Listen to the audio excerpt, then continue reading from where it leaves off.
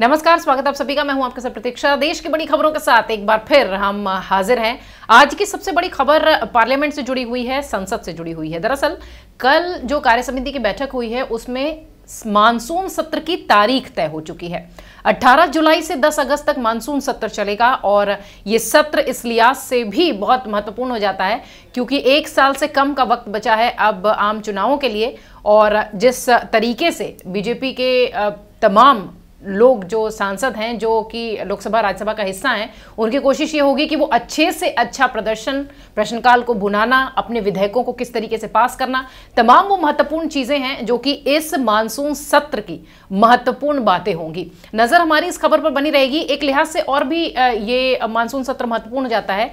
6 बड़े बिल संभव है कि पास हो सकते हैं, जिसमें 3 तलाक का बिल बहुत महत्वपूर्ण है। आपको याद होगा पिछले सत्र में जो बजट सत्र का दूसरा चरण था उसमें लोकसभा से यह बिल पारित हो गया था लेकिन राज्यसभा में अटक गया था। और अब देखना यह है कि इस सत्र में बीजेपी इसे पास कराने में कामयाब होती है या नहीं। 3 तलाक सहित कई ऐसे महत्वपूर्ण बिल हैं जिन पर इस विषय में इस सत्र में चर्चा होनी है।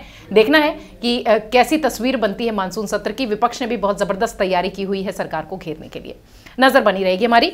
अगली खबर का रुख कर रहे हैं। राम मंदिर मुद्दा एक बार फिर से सुर्खियों में है। जी हाँ, कल अयोध्या में एक कार्यक्रम था जहां संतों का जमावड़ा था। योगी आदित्यनाथ भी वहां पहुंचे थे।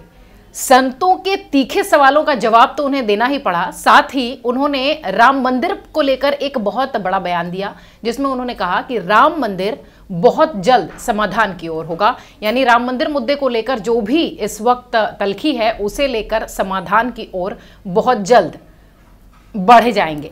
राम मंदिर को लेकर उन्होंने एक और भी शब्द का जिक्र किया जिसमें उन्होंने कहा कि मर्यादा पुरुषोत्तम का मंदिर मर्यादा के साथ बनेगा, इसलिए थोड़ा सा इंतजार करना होगा।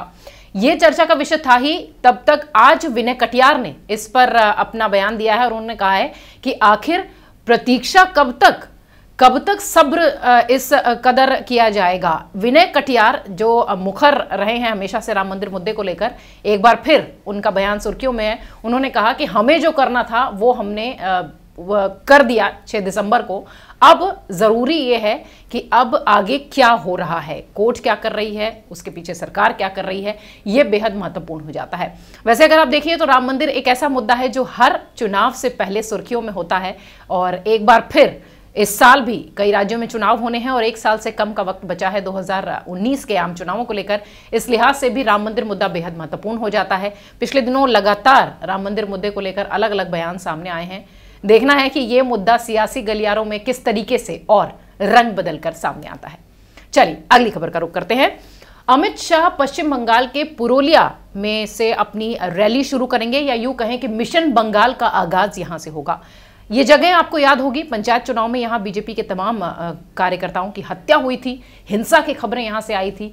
लेकिन अब अमित शाह ने यह तय किया है कि मिशन बंगाल 2019 का आगाज जो है वो यहीं से करेंगे और 28 जून को यहां पर एक बड़ी रैली का आयोजन किया गया है। ममता बनर्जी के गढ़ में पहुंचकर वहां उन्हें चुनौती देने का काम अमित शाह करेंगे। तमाम कार्यकर्ता यहां मौजूद होंगे और यह भी कहा जा रहा है कि मिशन बंगाल 2019 के लिए बहुत सारी उम्मीदें अमित शाह ने लगाई हुई है। उनके हिसाब से पश्चिम बंगाल में इस बार बीजेपी अच्छा प्रदर्शन करेगी। निश्चित ही कई बीजेपी के बड़े नेता कह चुके हैं कि टीएमसी का प्रदर्शन वहां अच्छा रहा है, लेकिन दूसरे नंबर पर अगर इतनी मेहनत करने के बाद कोई पार्टी पहुंची है तो वो बीजेपी पहुंची है। अमित शाह लगातार कहते रहे हैं कि बंगाल की जमीन पर उन्हें बहुत मेहनत करनी है। शायद उसी मेहनत का जो पहला कदम है वो अमित शाह बढ़ा रहे हैं और 28 जून को एक बड़ी रैली पुरुलिया में संबोधित करने वाले हैं। वो देखना है कि ममता बनर्जी पर किस तरीके का जो कटाक्ष है वो उनकी तरफ से निकल कर आएगा। अगली खबर का रुख कर रहे हैं। आपको बता दें कि 25 और 26 जून साल 1975 इमरजेंसी का दौर था। प्रधानमंत्री मोदी जिस तरीके से कल अरुण जेटली ने इंदिरा गांधी को हिटलर बताया था, उस समय को काला समय बताया था, बीजेपी आज के दिन को काला दिवस के रूप में मना रही है।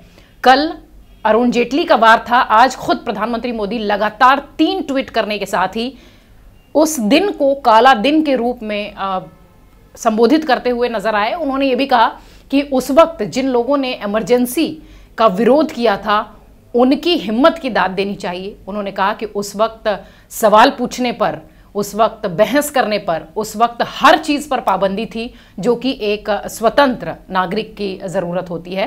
बहरहाल मुंबई में आज एक कार्यक्रम हो रहा है जिसमें कि पीएम मोदी ने तमाम अपने अल्फाजों में, अपनी बातचीत में लगातार उस वक्त को काला दिन बताया। अगली खबर का रुख कर रहे हैं। येदियुरप्पा और शाह, अमित शाह और येदियुरप्पा की मुलाकात हुई है, जिसके बाद सवाल ये उठने लगा कि क्या कुमारस्वामी की सरकार कर्नाटक में गिर जाएगी।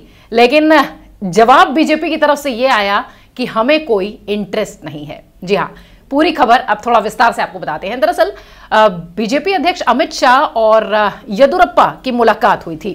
कर्नाटक में स्थिति कुछ ठीक नहीं है। कुमारस्वामी के मंत्री और कुमारस्वामी खुद लगातार इस तरीके की बातें कहते रहे हैं कि कांग्रेस की दया का पात्र वो नहीं है या किसी की दान की दी हुई कुर्सी वो नहीं चला रहे हैं।